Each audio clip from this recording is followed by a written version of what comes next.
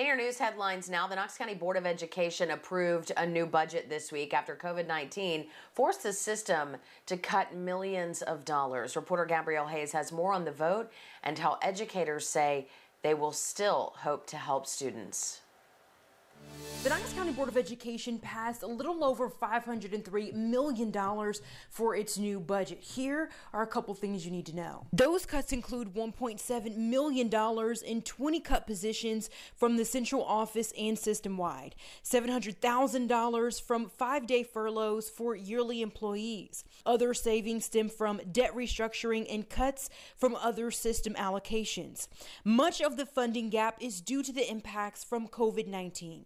Knox County Board of Education Association President Tanya Coach says taking a look at how public education is funded is important now more than ever. A little bit delve deeper and see what we really need. What are our needs to actually help sustain public education and make sure we're educating students to the best of our ability. Now, state funding accounts for the single largest line item on the system's budget. So the district says when that suffered, they had to make some cuts.